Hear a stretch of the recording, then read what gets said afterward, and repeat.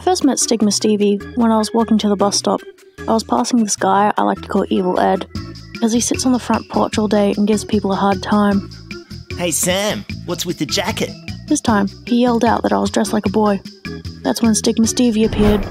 Hey, I'm Stigma Stevie and I'm calling out Stigma. Huh? Sam can wear what she wants, yo. Yeah, they're just clothes. So I think just don't say good. The second time I met Stevie was at the hospital. The doctor wasn't listening to me. She assumed I was just attention-seeking because she knew I'd self-harmed before. Stevie appeared and said, Hey, I'm Stigma Stevie and I'm calling out Stigma there. Just because Sam has mental health challenges, it doesn't mean she doesn't deserve compassion. The doctor was surprised to see Stevie, but she took the point, I think. The third time was when my science teacher called me a space cadet for zoning out in class. I was really tired after selling fried chicken and chips till midnight. I just sat and waited for Stevie to appear that time. Hey, I'm Stigma Stevie and I'm calling out Stigma. Sam's juggling a part-time job to help her mum pay the rent. She's tired, okay? The next time I saw Stigma Stevie was a bit unexpected. One day I was passing Evil Ed and he made a comment about my haircut. And I said, I don't care what you think, you're just a lazy drunk. Hey, I'm Stigma Stevie and I'm calling out Stigma. Stevie looked really tired and instead of explaining just said, Why do you think Ed drinks? He's got nothing better to do? Why do you think that is?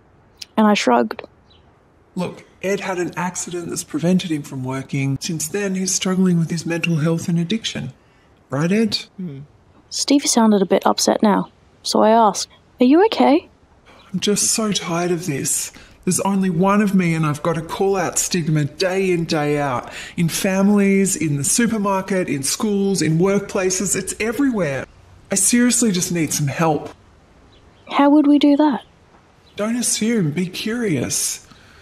Ask people more questions and then listen respectfully.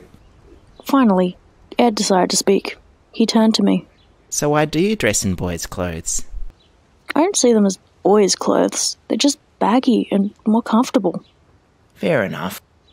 I felt better after that and realised there were heaps of questions I could ask Evil Ed about his injury and whether he misses work and what he thinks about living in the street.